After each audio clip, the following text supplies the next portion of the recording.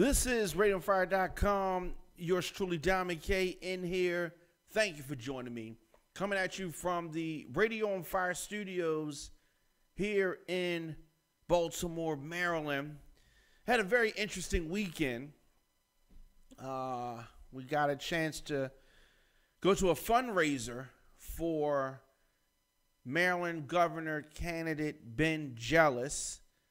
And that was here in Baltimore. So that was a nice event. Got a chance to chop it up with the gubernatorial candidate, Ben Jealous. And he really has Maryland's best interests at heart. So I definitely encourage people to get out and vote. And here in Maryland, vote for Ben Jealous.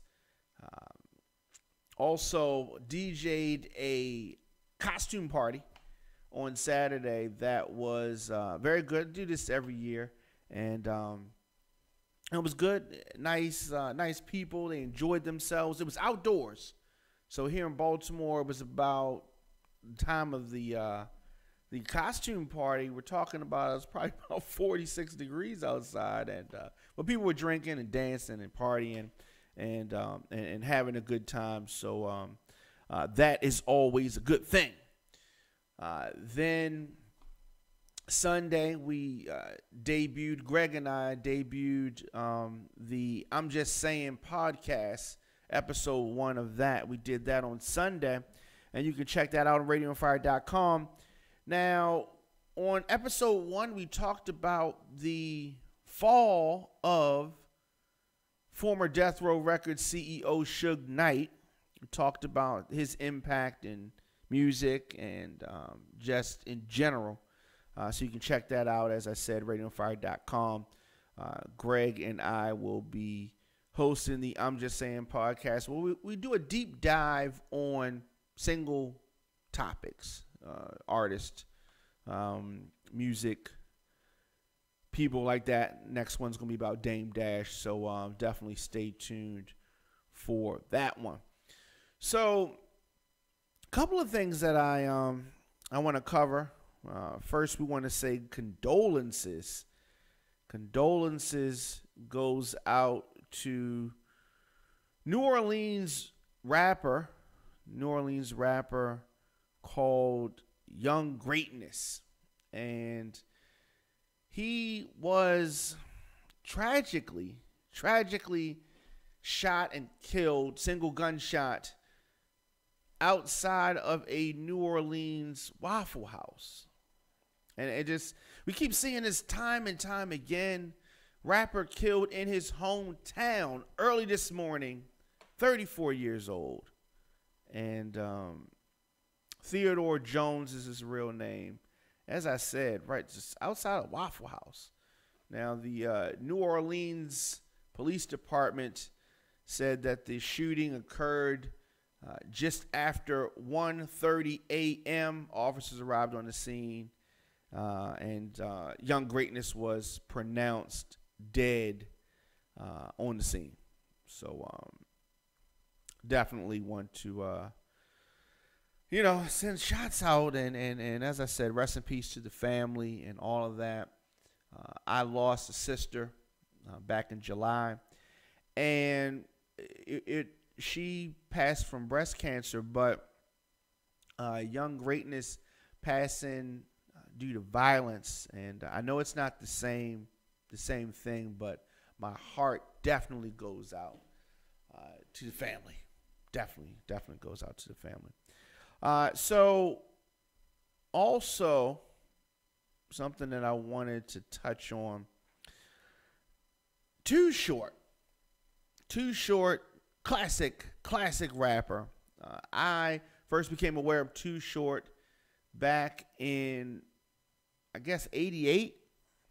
Got family in LA, and he came to Baltimore for the summer, and my cousin brought with him, his name is Deja brought with him Too Short, cassette tape, Born to Mac, Life is Too Short. He brought with him NWA And I was at the time listening to EPMD, Beastie Boys, LL Cool J, these type. So, we traded music. He had West Coast music. I had some East Coast music. We traded music, and I really got into Too Short at that time. So I've been listening to Too Short since I was a kid, and I definitely probably should not have been listening to Too Short. Too Short is preparing to drop a new album next week. It's called The Pimp Tape, coming out November the 9th, and he's been out promoting that, and I definitely am going to check that out once it drops. The Pimp Tape, Too Short.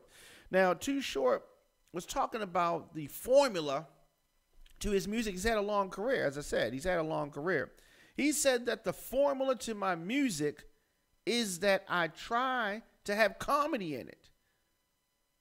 The vulgarity cannot be digested without a little bit of humor.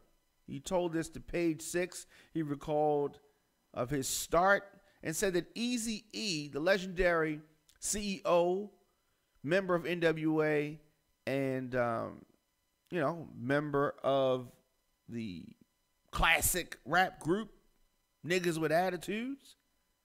He said that Eazy-E was the first person to take him on tour. And there was nobody telling him to do it. He did it on his own. Now, he said, I did not used to hang out with Dre. After a show, Eazy would go places. We were out chasing women, but Dre wasn't even really into that. Even back then, Eazy was my homie. We ran together. We did strip clubs. Now, Eazy died, they said, of complications of AIDS back in 1995. But Too Short says, I don't necessarily agree. Is that right? Too Short saying that he does not necessarily agree that Eazy-E passed the way that it was put out there. I always thought that it happened quickly. There's been urban folklore about what happened to Eazy-E. There's been talk about it.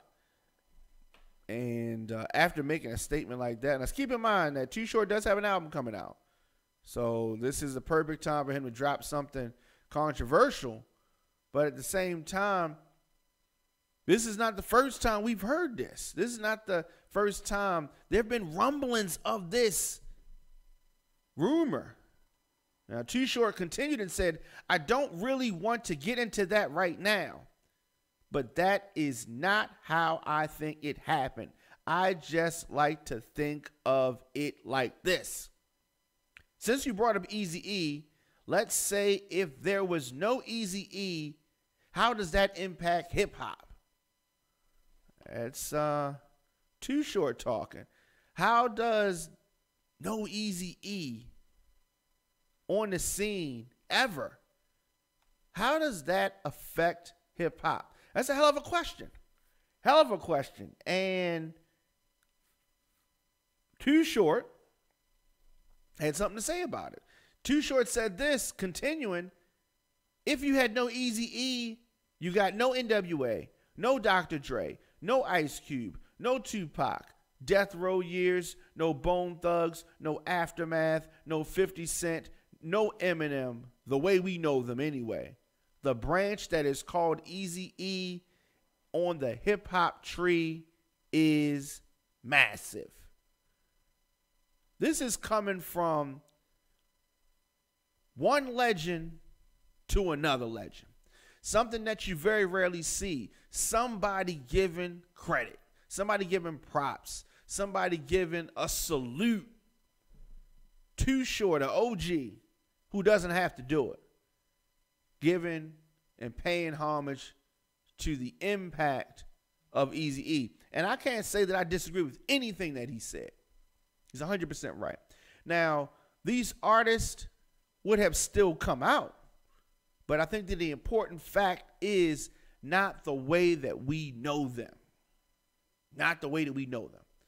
So, definitely, as I said, make sure you pick up Too Short, pimp tape when it drops. And, you know, you on iTunes, you're on YouTube, you're on Tidal, you're on Spotify, whatever. Check out some of that Eazy-E. I guarantee you, you will like it if you like that gangster shit. So, last topic that I want to touch on, and, you know, I really hate to talk about these two. I really do. You know why? Because I don't like them. I don't like them. But we got to talk about it. We got to talk about it.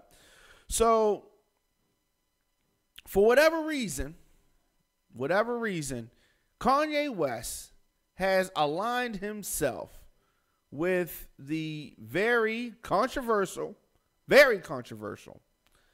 Candice Owens. Now, this young lady,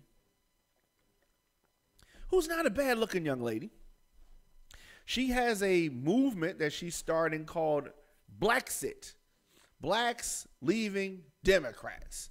And Kanye West, that is, has partnered with this controversial conservative. First, she was not conservative, talking about Donald Trump. Now she's kissing Donald Trump's ass. First, she was speaking negatively about conservatives. Now she is a conservative. And she could definitely find comfort in Kanye West, who has done the same thing. First, he was one way. Now he's another way. But Owens describes this movement, Blexit, as a national movement of minorities that have been awakened to the truth. What is the truth, Candace? Really? It is for those who have taken an objective look at our decades-long allegiance to the left and asked ourselves, what do we have to show for it?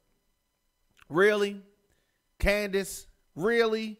Is that where you're going? Now, if Candace wanted to say, and this is a frequent talking point for the right, if Candace wanted to say we need to not participate in any political parties because what have they done for us, right? If that's what she wants to say, that would make more sense. But you saying that the Democrats haven't done anything and the real truth is the Republicans, you'd be better served to say no party has done anything for us because the Republicans damn sure haven't done anything. And what she may not know is that the parties flip-flopped. What the belief of the Democrats used to be is what the Republicans became, and they switched. And, you know, different wings of the parties, more extreme wings took over, and it changed the total view of the party, but whatever. She clearly does not know her history. But Kanye, where does he come up in all of this? He's designing gear. He is designing clothing for Candace Owens. Crazy. He's been parading around with her since they've had this meeting of the minds on Twitter, meeting with Donald Trump, bending over. They should make a signature line of tap shoes as well with the rest of this crap that Candace Owens is putting out. And crap it is nonetheless. I mean, how you going to have some bootlicking, toe tapping without some tap dance shoes? So Kanye designed Candace some tap shoes to go with this crappy clothes that are not going to sell. Just like his sneakers aren't selling, these clothes are not going to sell. Kanye is just about over. But she plans on taking this movement on the road next year. She's going to be releasing merchandise designed by Kanye before she heads on the road. So if you want to get any of this shit, if you are someone who subscribes to this bullshit, you're going to be able to get it. It looks stupid. I just can't see anybody rocking, any self-respecting person rocking this. But if that's what your political views are, then so be it. Kanye's contributions to the cause made their debut Saturday at Turning Point USA's Young Black Leadership Summit in Washington. There are 3 different t-shirts and a hat available for sale on the Blexit website, all of which say, designed by Kanye. So there you go. There you have it. Meeting of the minds. Birds of a feather flock together. You throw a bunch of shit on the floor, it's all going to fall together. That's what these two are. Pieces of shit. Let me know your thoughts in the comments section. Instagram, Facebook, Twitter, at The Diamond K Show, at Radioonfire. Of course, I will be back here tomorrow. Lot going on. And, you know, a lot of things that we want to inform you about. See you guys tomorrow.